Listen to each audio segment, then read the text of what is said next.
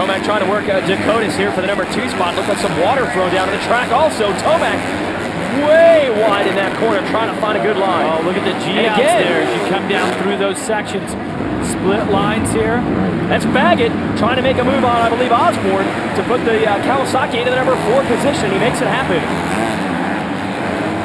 So here is Dakotas still battling with Tomac for second, with Will Hahn right in front of him. And you can hear the fans here in New England are pumped for the local product on that 613. Oh, and Tomac using one of the wide lines, gets around Dakotas, now sets his sights on his teammate Will Hahn. Looks like the final Geico Honda rider, Justin Bogle, just behind Roxon.